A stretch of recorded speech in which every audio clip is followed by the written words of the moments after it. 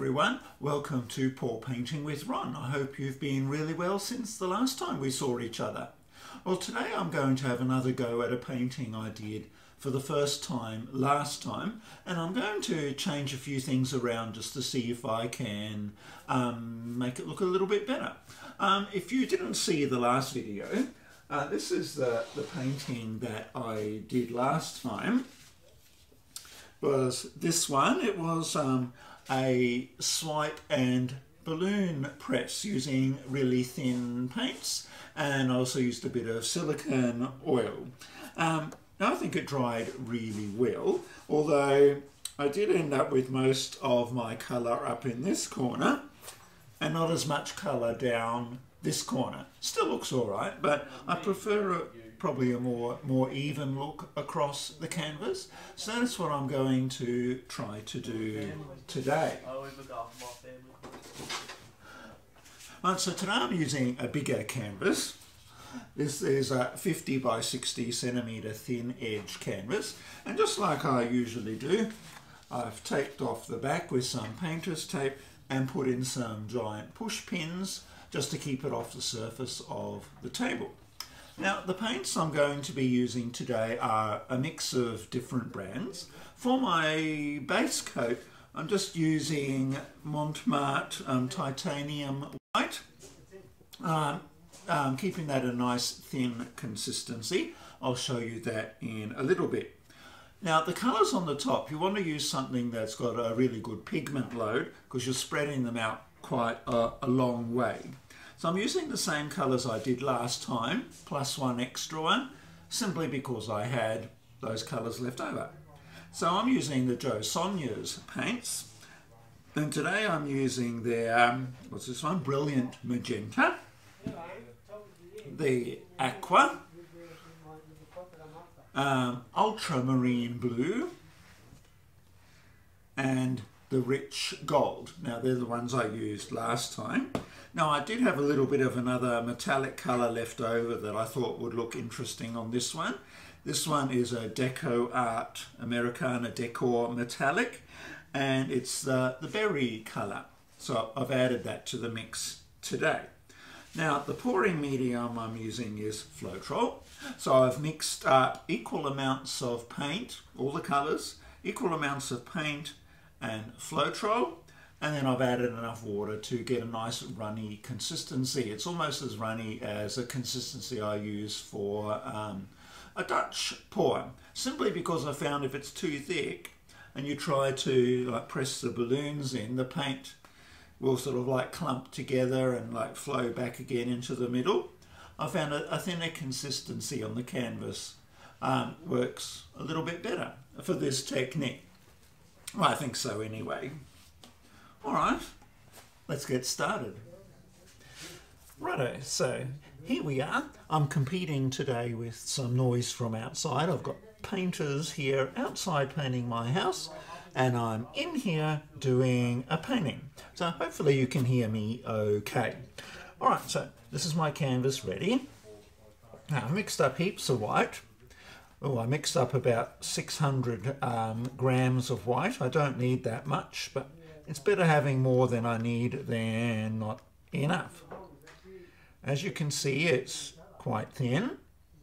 If I do a little twirly shape, the bump stays on there for only about 1 second or so. So nice and thin. You don't want it really thick for this technique. And my paints are perhaps even a little bit thinner than that. I don't get a mound when it dribbles off the spoon, and the little twirly shape only stays there half a second or so. You don't need a lot of colour for this technique. All right, so my first step is to cover my canvas with the white. I think one of these is thinner than the other one. I think this one is. I'll use this one first. And if I need to, I'll use the other one. So I'll just spread it around the canvas like so. Yes, I will need some of the other one. Not a lot.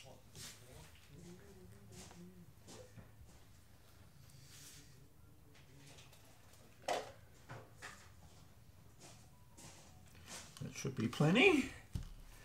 Now I'll just spread it out with my palette knife, and then I'll tilt it a bit just to get rid of excess amount and cover the sides. Now I'll give it a torch just to pop the air bubbles.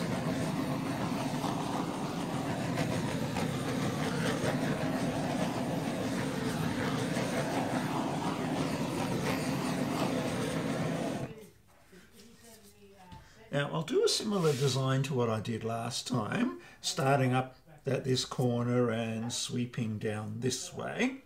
But rather than putting all my colours at one end, I'll spread them out over the canvas and see if that works a little bit better. Now, I'll start with the gold.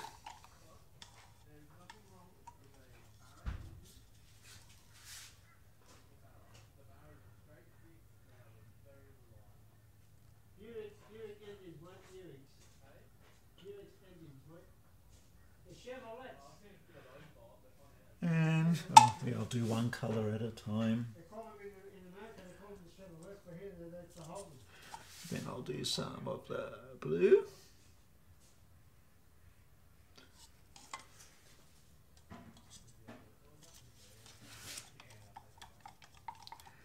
Some aqua.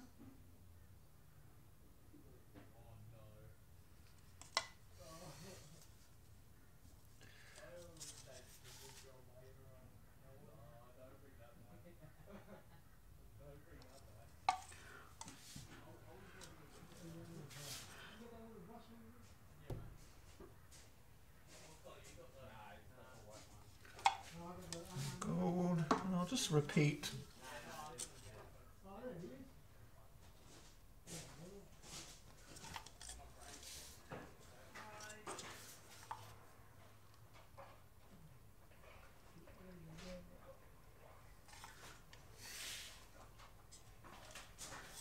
Just repeat down the canvas.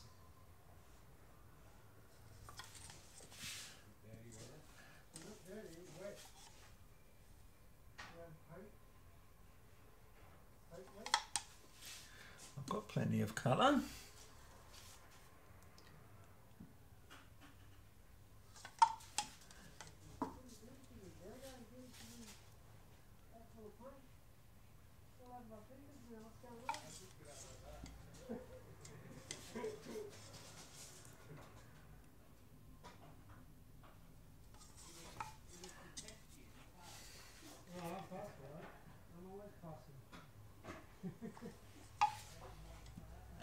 And then this one.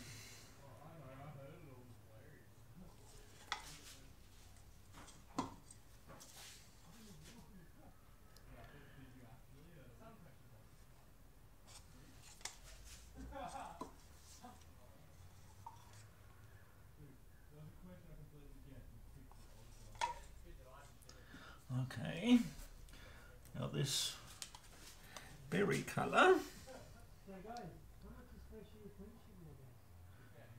I'll just do some drizzles across like so.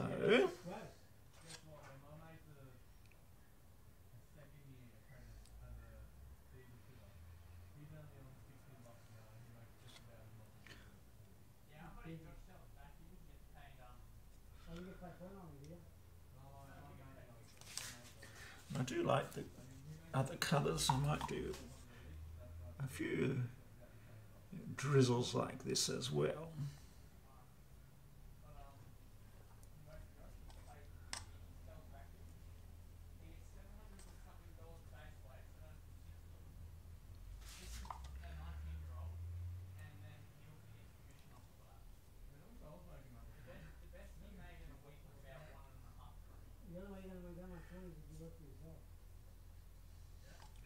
Just random drizzles like that.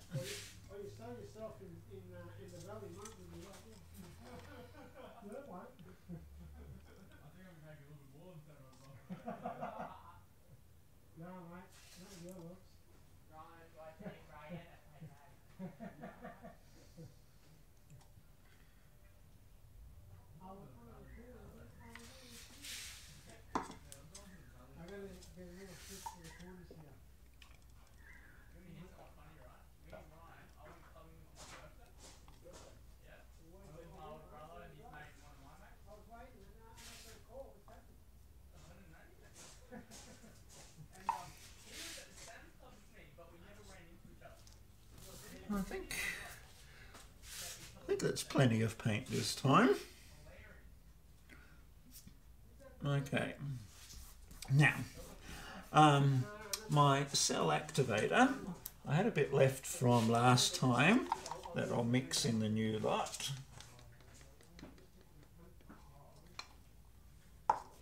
And I'll also add some silicone oil. So I'll put in 2 drops of silicone oil. Oop, that was 3. And then I'll mix it in reasonably well. Now the swipe colour again is really thin.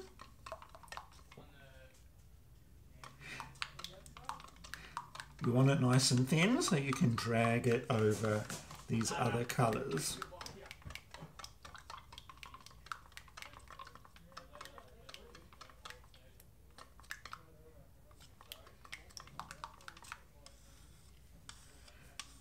Right, then I'll put it at this end.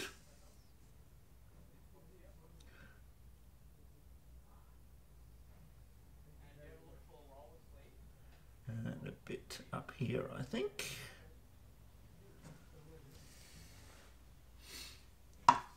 And then I'll get a paper towel and my spray bottle and I'll dampen it and then I'll drag it across. So I'll just do that off camera.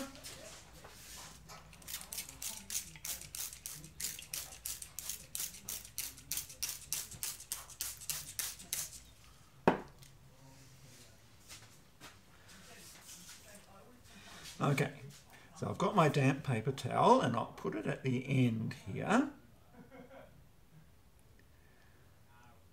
Just lay it across, like so.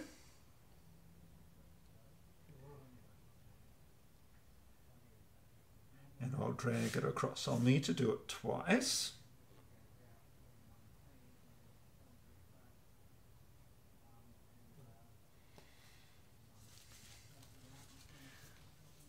To do the other colours as well. So I'll just dampen my other one.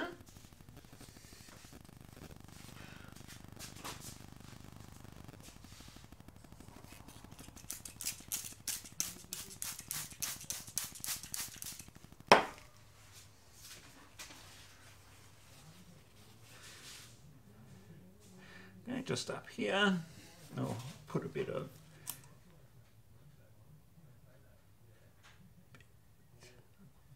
my swipe colour up there.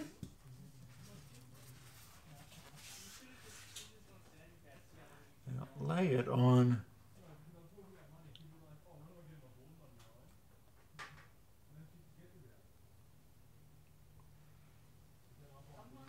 just drag it like so. Now, I don't have much colour up at this corner, so I do need to tilt it a little bit.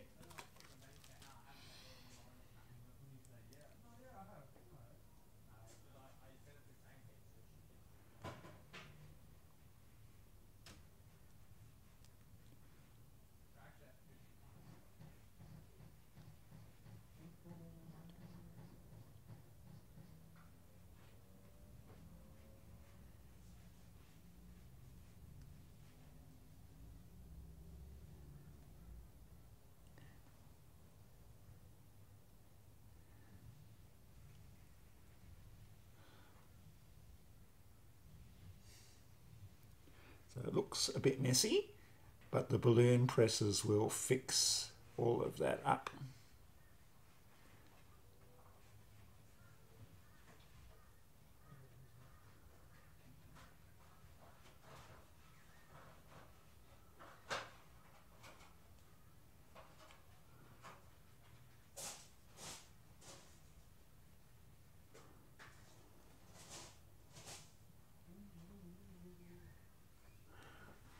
Okay, I'll bring it back.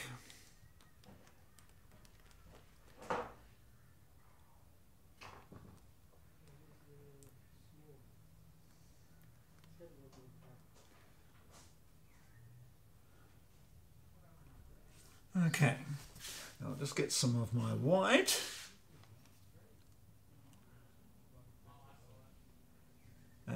fix the part that I wiped off with my paper towel.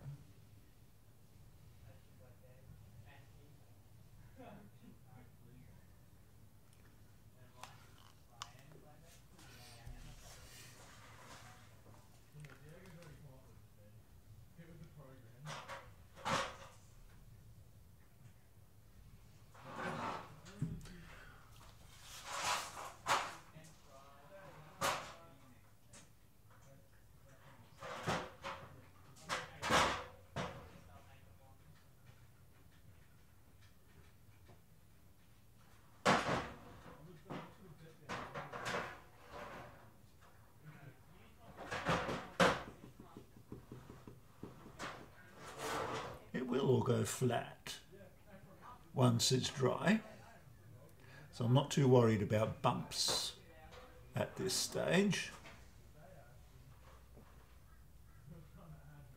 Okay. Now, I do have my colour on here now, quite a bit more colour than I did last time. Now I'm going to let this sit for at least half an hour, and then I'll come back and do the balloon presses. So I'll see you soon. Okay, we're back again. Now it's time to do the interesting part, the creating of the flowers. Now I'm hoping that my paint isn't too thick. Putting all that extra colour on, put a lot more paint on the canvas, but the only way to find out is by starting. So I've got this little balloon here, and I'll just use the side of the balloon today, not the bottom part. And I'll dip it in the paint, lift it off, and then wipe it off on a little bit of towel. So let's see, I might start up here.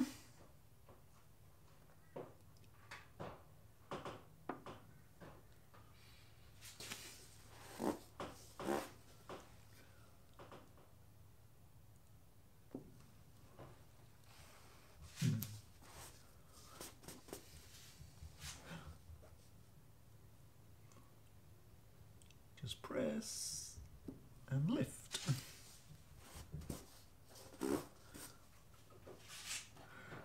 The paint is a bit thick, but I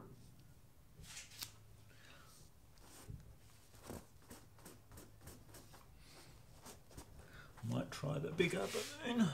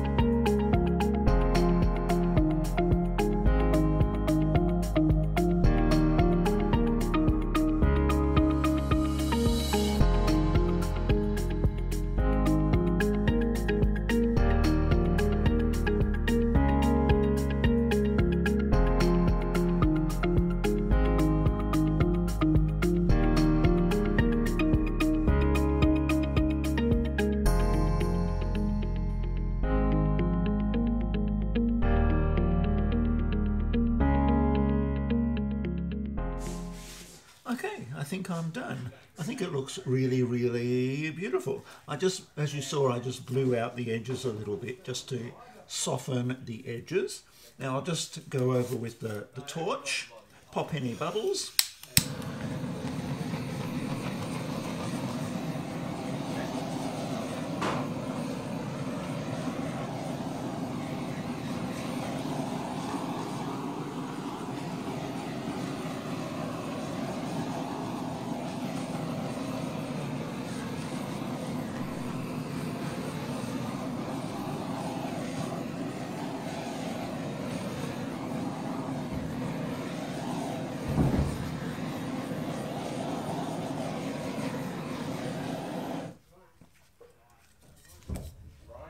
Okay, cool. I think that turned out nice. Well, I'll bring you in for a closer look. So I'll just bring you in close, and you can see the lovely flower patterns we ended up with today. She's doing psychology. That's it. What are you thinking? My sister's. So my twin and I, we're complete opposites. My twin and I, we are both complete opposites. Yeah. I think the paint was a bit thick in the middle here. I think it turned out very nice. I prefer the delicate ones at the ends. Yeah, Claire's full like book smart, like she's studying to be a psychologist. She's doing a bachelor's and a master's degree. Oh, that's good. Oh, she's gonna be a master, is she? A bachelor and a master degree. So what did you think of that one today? I think it turned out really nice, perhaps better than the last one that I did. If that's a technique you'd like to try, just keep your paints thin and don't put too much on the canvas, otherwise when you do your balloon press and lift up, the paint just all flows back into the middle again. Depends of course what look you're going for. Anyway, it's time for me to clean up now. I hope you enjoyed the video today. If you like what you saw, please take a moment to press the like button. And if you'd like to see more of my content, please take a moment to subscribe. Well, I hope you have a great week ahead, and I look forward to seeing you again next time. In the meantime, happy painting.